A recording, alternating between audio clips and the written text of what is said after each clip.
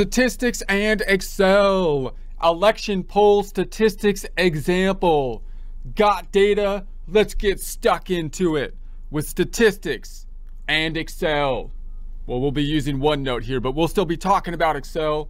You're not required to, but if you have access to OneNote, we're in the icon left-hand side, OneNote presentation, 1335 election poll statistics example tab. We're also uploading our transcripts so you can use. First, a word from our sponsor. Yeah, actually, we're sponsoring ourselves on this one because apparently the merchandisers, they don't want to be seen with us. But that's okay, whatever. Because our merchandise is better than their stupid stuff anyways. Like our Accounting Rocks product line. If you're not crunching chords using Excel, you're doing it wrong. A must-have product. Because the fact, as everyone knows, of accounting being one of the highest forms of artistic expression means accountants have a requirement, the obligation, a duty to share the tools necessary to properly channel the creative muse. And the muse, she rarely speaks more clearly than through the beautiful symmetry of spreadsheets. So get the shirt, because the creative muse, she could use a new pair of shoes. If you would like a commercial-free experience, consider subscribing to our website at accountinginstruction.com or accountinginstruction.thinkific.com. Use the immersive reader tool, changing the language if you so choose, and being able to either read or listen to the transcript in multiple different languages using the timestamps to tie into the video presentations. OneNote desktop version here, remembering the two primary categories of statistical problems, one being where we know all the data of the population, using statistical tools to organize that data in such a way that we can extract meaning from it. Number two being where we don't have all the data for the entire population, but possibly are able to get a sample of the population, applying similar statistical tools to the sample as we would for the entire population if we had all the data, not because we're particularly interested in the sample, but hoping that the information about the sample will be useful to tell us something about the entire population. Now, it's useful oftentimes when we're practicing statistics to use a situation where we already know the information about the entire population so that when we can then take samples of it and test whether or not the samples actually do tell us something that we can infer to the entire population, so that we can then apply those same statistical tools in cases where we don't know the entire population, and we can then take the samples and we can come up with tools to see how confident we can be about those samples. So we're just kind of exploring those concepts at this time. In prior presentations, we did it with an entire population of heights, taking a sample of the population of heights to see how close the sample relates to the results for the entire population of data. And then we also did it in more theoretical areas when we're thinking about coin flips, for example, or we're thinking about drawing cards from a deck, where the entire population you can think of as a theoretical concept, as though we flipped the coin an infinite amount of times, as though we drew a card from a deck an infinite amount of times. Now, in this case, we're just going to assume that we know the answer of the entire population so that we can come up with our sample to see how close the sample is to the population. So we're going to assume we have an election type of situation and we already know the results. Obviously, again, in real life, we don't know the results. That's why we take the sample. But when we're doing our statistical testing and thinking about the tools we're using, again, it's useful for us to think about a situation where we're going to say, I know the result for the entire population already, and that's going to be 60% of the population is for candidate A. And so now we're going to think about taking, how can we simulate a sample to see how close the sample would be to the actual result of the 60%. We want to do this to think about our sampling method statistically, as well as think about how we might structure a problem like this using our tools in Excel.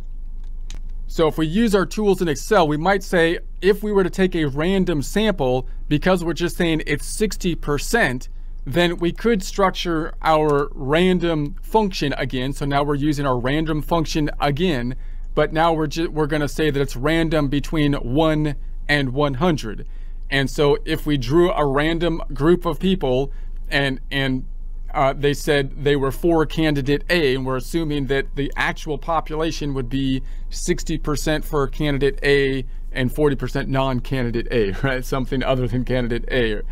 Then we can use this and say, well, if the result of our random draw between 1 and 100 comes between below 60 or below, then that would be like similar to as though the candidate is for candidate A.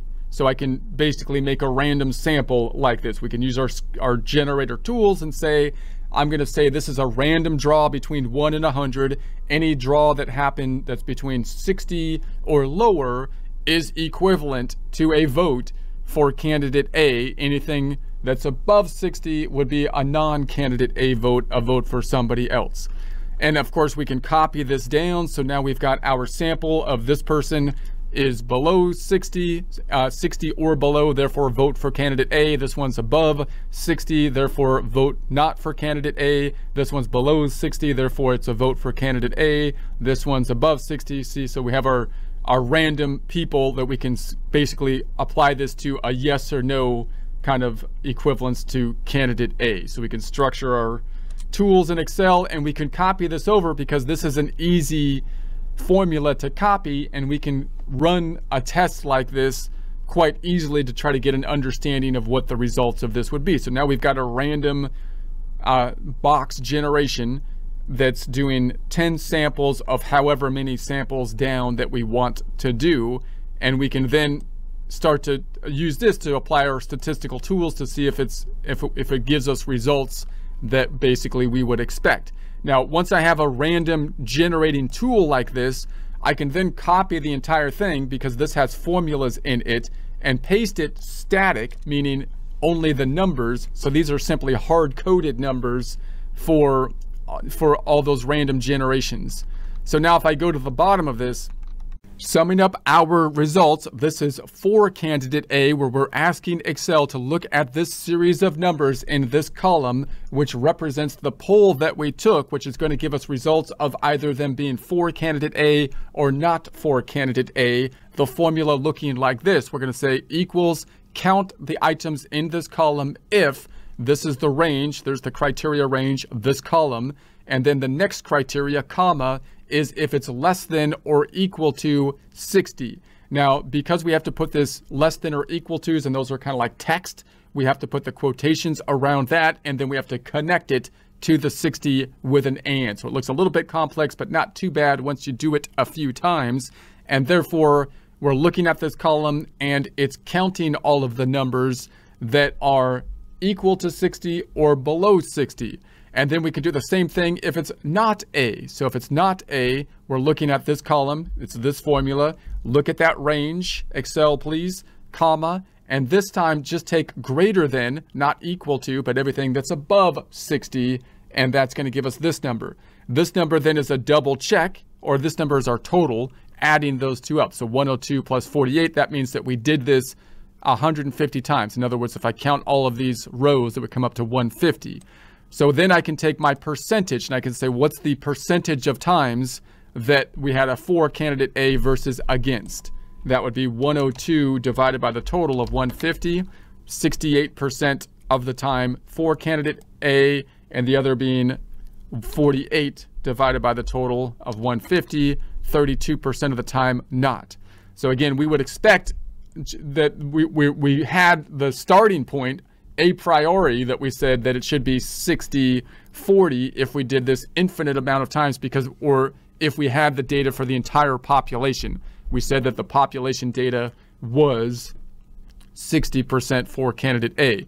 So if I did this again, we did the same thing here again, and this comes out to 65, 35, this one 57, so this one's below 43, this one comes out to 57, 43, 52, 48, 67, and 33, and so on. So here's our series of results for us doing this multiple times. Now I'm going to take this column of numbers, I'm just going to take the ones that are for candidate A, which the percent for candidate A, and put it in the format of a column, which we can do in Excel by basically transposing. And it's a pretty simple procedure if you want to watch this practice problem or do it as well with us in Excel. So then we can say, I'm going to then list it this way. So now we've got column A, and these are the samples. So how many samples did we take? 10. And these are the results that we got that were the percent for column A. And so we can compare that then to what was expected, or what is the actual number, which we said that we knew a priori beforehand. We knew it was already 60, and we created a test that you would think that if we did the test an infinite number of times, because it would come out to 60%, because we took the test to take a random draw between 1 and 100, and we took everything that was between below 60 and below. So in any case, the difference is 8, 5, 3, and then you can see the difference is kind of above and below. If I was to take the average of this column, it comes out to around 61, which is pretty close to the actual of 60. Okay, so if we were to, we could run this experiment with Excel, just given the fact that it's a pretty simple thing to run. This is kind of blurry because I copied a whole bunch of columns here. We ran the same kind of thing, 1 through 100, but you can do it basically a whole bunch of times, not an infinite amount of times, but a whole lot of times in Excel. So it's interesting to try to run this same test, which you can build very easily and analyze your results and see how much closer you get to kind of the actual. This is just basically the sample. Running this, I just copied the same formula all the way through, and we did it, a whole bunch of times. So this is a huge random number generator, or relatively huge, And then I just copied that, and then here's the actual results, which I just gave us a few of them. So now you've got sample 1, 2, 3, same thing we did before, and the total of the sample down here. And so now you've got same kind of concept. We took this column and said, count them if they are less than or equal to 60. We came up with 50 of them. This one, count them if they're greater than 60. We got 30. We did this 80 times. So this number of columns here is 80. We took a sample of 80 out of the theoretical population, right, is 80. And then we said, okay, well, 50 out of 80. 50 out of 80 were for candidate A, that's 63 about, and 30 out of 80 is 38 about, and that's a total of 100%. Now we did this a whole bunch of times this time, so now we have a whole lot more results. Now if I put these results again into a column, I'm going to go way over here and say, and I shortcutted this table, so this isn't as long as the table we will do in Excel, just giving you the kind of idea, but here's the results. So now we've got the results, the percents, and we did this a whole bunch of times. You can see boom, boom, boom, all the way down to here, and then we took the average. So we did it a whole bunch of times this time, and we compare each one to the expected, and then this is the difference. Now, and then you can basically kind of make histograms. So this is a histogram of the percent results that we've got from testing it a whole bunch of times.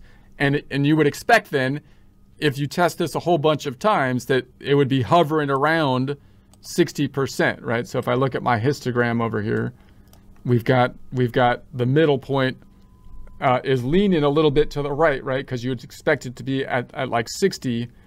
And so it's interesting then to look at your results and see how the histogram, as you look at larger results and try to make a histogram out of it, then start to look at the structure of the histogram as you do this and have more results that you're adding to it, because you would think that then the form should get close to the theory. In our case, because we did kind of a mathematical kind of concept and we took everything below 60%, we took a random draw.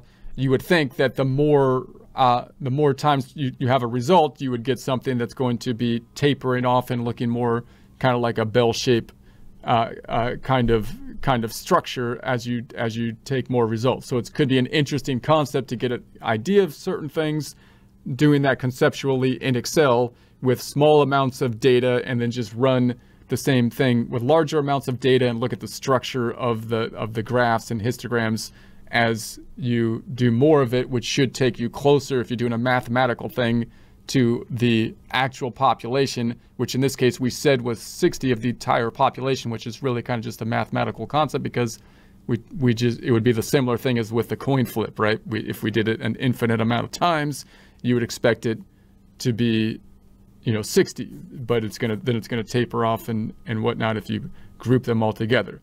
So there's that one.